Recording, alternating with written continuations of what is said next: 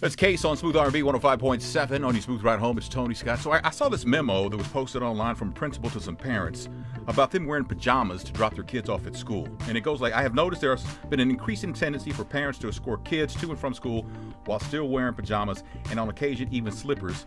So he says, could I ask that when you're escorting your children, take the time to dress appropriately, suitable for the school and for weather. We want to raise the standards here for our children, which I totally agree with, but what do you think?